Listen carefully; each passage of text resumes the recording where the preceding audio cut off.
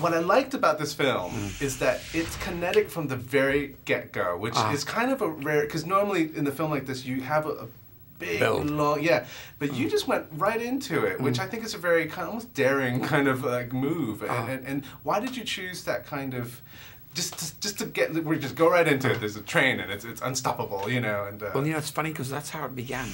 My first cut was like, it was the day waking up, the day beginning, the guys looking at each other, sizing each other up, and you've got, you know, you've got Kurtz and Captain Kirk here, you know, the old guard and the new guard. The new guard gets the job because of nepotism. So it's a character-driven piece, and it's the day waking up and you sense the smell, this malcontent.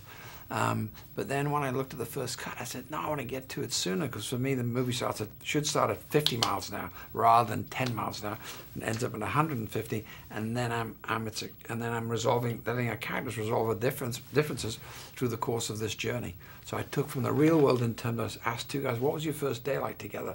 Old guard, new guard. And they gave me their day, which is very, very similar, but they didn't run down a runaway train, these two guys. So I took the two worlds and cobbled them together. But the cheeky thing, what you've done is you've also created this film where most of the people are actually in a compartment, and so you're actually watching almost a play of sorts, you know. So what was it like to? Because you've got two versions now. You've got this train that's like, you know, and then you've got this kind of character piece that develops as the film goes on. But see, that I think was its strength, and that was my challenge, and that's what was scary for me creatively. I said, damn, this could, you know, if I didn't handle it right, it could just be a two-hander, close-up, two-shot, single, and then the train. But what I did, I said, I'm not going to be inhibited by being on a train at 80 miles an hour. I'm going to shoot it like I'm in this room or I'm on a stage. I'll forget I'm moving. So I'll do 360-degree tracks. I'll put my camera here. I'll do a helicopter coming in there. So I did multi-cameras, and you know, and I'd find 10 or 5-mile sections of track. Once the train's up to speed, I'd do what I call 3 in a row. We'd run, you know, 3 7 or 10-minute pieces of dialogue, and the boys love it. I mean, the boys love it, actors, because they feel they've got this helicopter out there, and this train's got real speed, and they're fighting the noise, and so you get a difference in terms of performance and energy, which is challenging but great. I'm surprised that you did find, you said that this film was actually one of your hardest films to shoot, because you've done so much prior, which seems to be even more technically, or, you know, so why would you say this one is the most difficult then? Well, creatively, what you just said at the beginning was right. Basically, it's a two-hander, it's a theater piece, two guys sitting in the cab. But for me, I saw that as a challenge and a plus. I said, let me let these characters unfold in this tight space through the course of this insanity.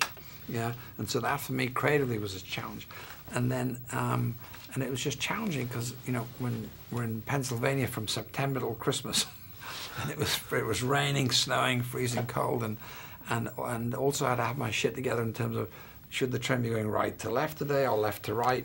One day I got it wrong, it cost me a day shooting, and I got to pay for it. You're an extremely prolific director in the sense that it seems like you make a film almost one a year, which is pretty awesome. I mean, so what is it that kind of drives you to continually kind of develop and then make, and then the next time, you know, just, is it challenge, is it fear? What kind of drives you to? It's, you know, as you say, my challenge and my fear is never to repeat myself. My challenge is to approach different worlds, even though I did trains before, not really a subway. And this is Jaws, you know. And I love to work. I love to, and as I say, my fix was, don't be inhibited by speed. Shoot it like you're on a stage, you know. And that was one of my mantras in terms of how I approach my day each day. Does it help to have someone like Denzel, who you've worked so many times before? Does it kind of cut down on preparation in the sense that you don't have to tell him certain things and he can just go right into? No, really? Why not? No, because Denzel's, he's difficult, I'm difficult. We're difficult for the right reasons. We're always reaching for difference or reaching for reinventing ourselves, and so our process is always constructive. It's never been destructive. What you can find is when somebody's wanting to, what if I did? But we find role models in life, so we have, I've done always a lot of homework before we hit the ground running. And obviously in this you can't say, your train's 80 miles an hour, or what was that, how should I, what about this line, or, so, but Denzel and I think we both have the same work ethic, and I do a lot of homework, so I come very prepared, and especially for a movie like this, if you're not, you're in trouble. And I love that preparation. And it's not me being a good guy. I love what I do, and I love the fear and the challenge of what I do. Last question then. I mean, you have Denzel and you've worked with him before. What was it to kind of almost make a decision to bring Chris in? Because obviously he's new, and so it's almost like a big risk on your end to kind of bring. No, listen. I've used Denzel 5 times, and Gene Hackman twice, and Tom Cruise twice.